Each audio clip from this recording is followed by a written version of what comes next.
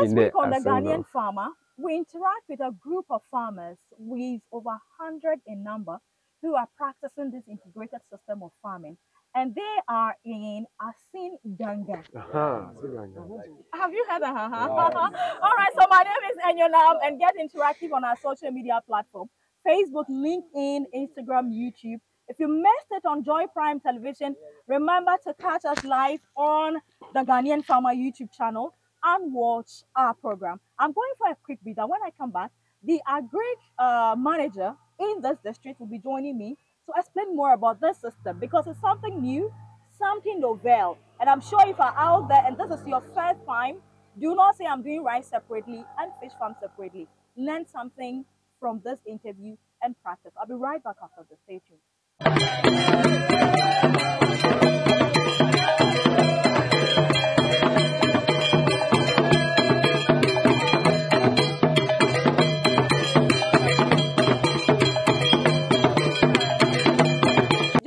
Is Mr. JB. He is our Greek director, district director here, and he's going to be telling more about this system that they are practicing here, or helping farmers to actually practice. What is the benefit?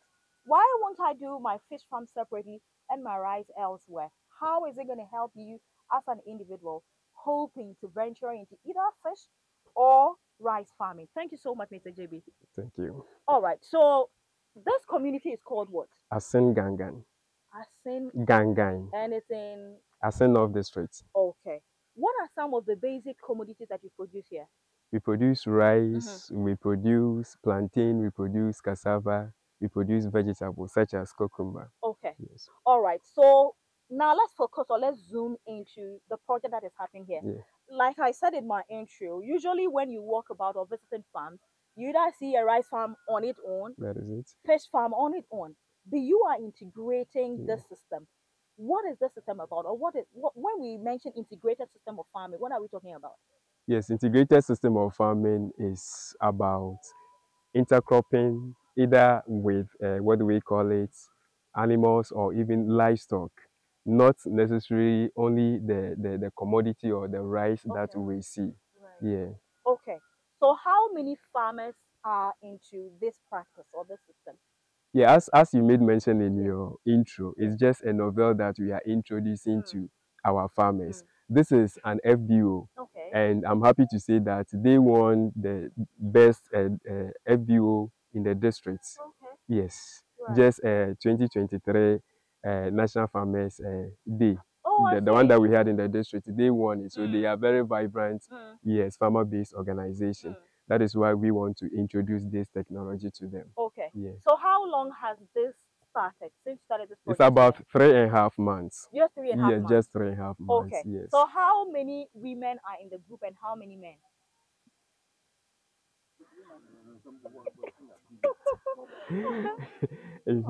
Are the women more than the men? No. The women are just 36. Okay. How did you bring them together? Are they all individual farmers who you brought together, or they are just a cooperative? Yes, they are individual farmers who saw the need to come together. They are, as you know, they are Rice Farmers Association. They had problem with marketing their rice, so there was a need to equally come together. And then when they came together, they've benefited in one way or the other, because through Kwaika, they've been able to. They are blessed with farm equipment, of which they are using in their rice production. Yes. Okay, so this is what kind of rice is this? This variety? It's the Agra. The Agra. Yeah. Okay. And what fish do you have there? The catfish. Catfish. All right. So how did you say the fish is going to benefit the rice, that I don't have to buy fertilizer? Explain that. Thank you very much. Under normal circumstances, if you are doing rice production, you need, if it is an acre, you need 2 bags of NPK. And then later you need to apply either ammonia or urea. But with this technology, we are only going to use the waste or the wastewater to serve as a fertilizer, organic fertilizer, to water the rice. And by so doing, there's no need for you to buy either NPK or the urea, because all the organic matter you are going to get from the wastewater. You know, we feed them, and then the fish equally defecate in the water. So as periodically we change the water nourish the rice, and then by so doing they get the needed nutrients for them to grow. As you can see, we have the yield. Yes, all right. So before I actually come to do my rice, either by I don't know the system used for planting. Okay. What do I do? Do I start the fish farm first and then open the water for the ground to become enough moist for me to plant my rice, or how do I do it? Yeah, you nest. Which one comes first? Yeah, you nest the rice. Okay. You then later you establish the fish pond. Yes. Then when you do the transplanting and it is established, then you use the distance. You use the wastewater to, you just open the water. We have the outlet of which you go and then see. Course. Yeah. So as it passes through the rice, then it nourishes it. Okay. Simple as that. So how often do I open the water around the fish so that my rice can? Yeah, most often we don't want the water to become dirty. So periodically, maximum of 4 or 5 days, then we open for it to pass through the distance, the rice, and then we change the distance, the water. Right. Yes. Then I'll wait till the next 4 days. That is it. Then we I'll open that again. Is it. Okay, so I'll be doing that for the next 3 months. Yes. Then my rice is ready for harvesting. That is it. Okay. Now the fish, what happens to the fish? Do you harvest and sell, or you have to keep it purposely just to be producing your rice always? Yes, when it is matured, okay, we because we want to improve the nutrition needs of the farmers by giving them protein. Yeah, they get the fish to serve as their source of protein.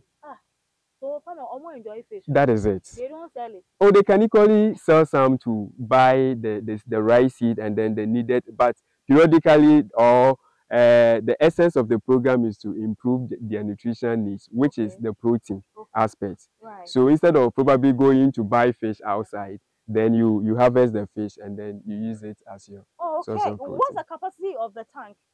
How many fish do you have in there? 500. Okay. All right. So viewers, you're still watching The Ghanaian Farmer. My name is Enyonam, and we are all the way in Asin Ganga. Today I'm in trouble. So we are here to enlighten the general public. Those of you who watch from abroad, Germany, US, UK, Nigeria, Senegal, everywhere you are in the world and you're watching us today. This is a very novel initiative that is ongoing here.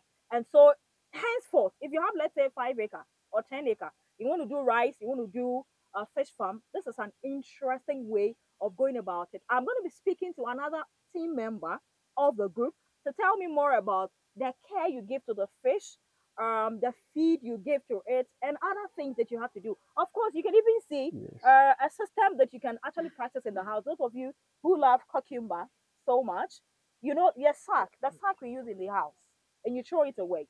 You can use it to actually produce cucumber. On that note, I'm going for a quick breather. When I come back, another team member will be joining me to tell me the form of help they give to the farmers and every other thing that there is to know. But stay there. Don't go anywhere. I'll be right back. Thank you, Mr. JB.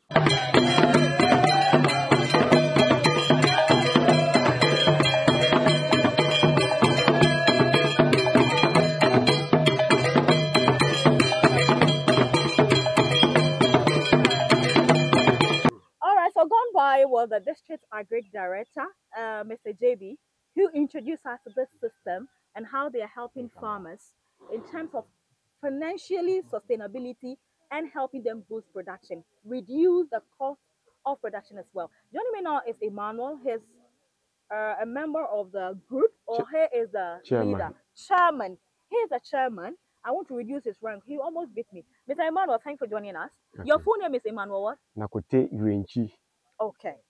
All right. So now maybe Mr. JB about the Emadodua Omo group. How many women do you have? 34. 34. And the men? 66. 66. Okay. Now I was also asking about the fish capacity in the pond. How many do you have in there? 500. 500. Production. Sika amudia we no. Say mono enamono any feed no. How do you come about it? Obi e twa kakran kakran na say it's sponsored by one person. Hey, sponsor. Okay. So the farmers didn't have to pay anything. Nothing. Mm. All right. Then how do you go about sharing profits? At the end of the day, when you harvest the rice and the fish as well, profit sharing is the same. Okay. Yeah, na ye brewo. Okay. Ye brewo marketing. Okay. Maybe say we see obia and chiashi. Yo. And I'm with the year phone. And yes, sir. First of all, has in a wine there. Yeah, high. More high. Yeah. Saying. Okay, 100,000 cedis. For a year. 1 acre. 1 acre. A year. For a year. Yeah. Okay. 1,000 if you want to buy. Okay. Make us a sponsorship nearbuy. So and now money as I say renting seed bibia it is all sponsored. Yeah. And I make her say I'm mobile harvesting. You'll be harvesting. More harvesting we na mo koton. How do you share? Yeah, the better accounts. Okay. Yeah, the better accounts. Okay. And this is do there. Ebia ekuo no behia bibi e de aye ekuo adwuma na se ekura no ankura adwuma ye mu no ni akwa akoyi sika no ne e de aboa ekuo ma no. Okay. All right. So Emmanuel was telling me the whole project you see here is sponsored, but when the rice is harvested and sold, including the fish, they don't spend the money. It is actually taken to a coffers, kept there, and when there is a need for anything, the farmers will benefit from it. Okay. How does this help you? Some project way and more bena what farmers no. Aboa empa aboa ni say first na emo adwuma na ye no. Na ye ni nimdie wo ho. Okay. Enti ye ni bia keke. Right. Enti afeso ye dofo no kakra de to. But ye free mo ba ni ye kakra bi. Na abra ye shia sa sponsors ana say ye nya sa kwanya we no. Okay. Omo ma ye won a wo nimdie wo ku adwuma no ho. Mo ma ye nimdie. First no na nka se na me di nka kan no. Uhwe a wo si aye boss wo efuo no ho. First sa nya ma ni nyina ye ni. Sa nya ma nyina ye ni. Ye do efuo no se edua no asase no so sa. Enti se nsu anto a ye wo problem. But abra ye nya sa akwanya we no. E ma ye hu se wo do efuo wo se wo ye born. Wo ye born ni ye wo se wasase no funtam asase no. Na asase no ye level. Se de be nsu to a e be gina asase no so. Exactly. Okay. All right, so that's Emmanuel. I was asking him, how has this improved their knowledge in terms of rice production and fish farming? And he says that gone were the days it is done just anyhow. But when this project started, they've been showing on even how to actually create a bed or prepare the site for the rice planting. You know, you can see some edge here. So when it rains, it can keep the water. And then you'll be able to produce your rice without any struggle. Emmanuel, may that say. Thank you very much. We have a woman. I can talk to just men. I need to talk to a woman and find out how are they collaborating with the men. Because usually when projects like this happen, are they not delayed? Madam will be coming to tell me more about this right after this break.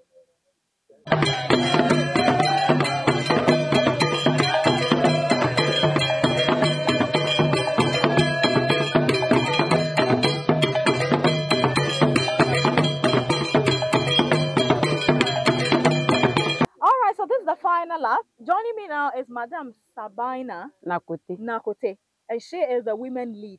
Pacho is saying. Pacho me. Yes, man, we are 30 ahe. 36. 36. And how easy is it for you? Muni me man, we jumaye.